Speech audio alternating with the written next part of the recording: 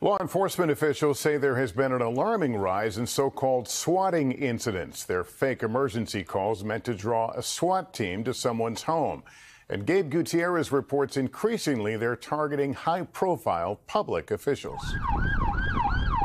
It was something Congressman Brandon Williams never expected on Christmas Day. It is a surprise when it happens to you. It's very personal. It's very violating. He says someone had called 911 to falsely report violence at his home. Police recognized his address and called to alert him while they were on their way.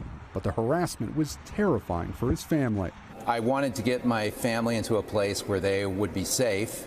I brought everybody into the kitchen and I just explained what was happening, drop everything. Swatting, as it's known, is when someone makes a false emergency call, often alleging violence at a victim's home, so that heavily armed law enforcement, such as a SWAT team, respond. It's happening more often to prominent and even not so prominent public officials. Among them, Special Counsel Jack Smith, who filed criminal charges against former President Trump, accusing him of plotting to overturn the 2020 election. Also, Judge Tanya Chutkan, who's overseeing the case. Maine's Secretary of State Shenna Bellows, who barred Mr. Trump from the state's ballot, also swatted. So was Congresswoman Marjorie Taylor Greene, Florida Senator Rick Scott, and Boston Mayor Michelle Wu. A trend that has the Justice Department on high alert. A deeply disturbing spike in threats against those who serve the public.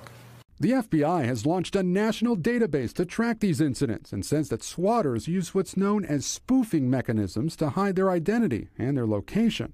As for Congressman Williams of New York, he believes he was targeted because of his pro-Israel views.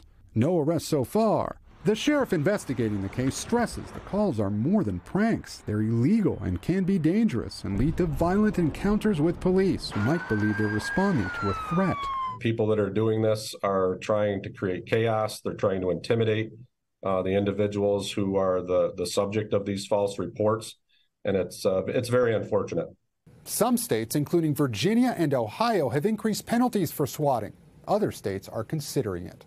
Thanks for watching. Stay updated about breaking news and top stories on the NBC News app or follow us on social media.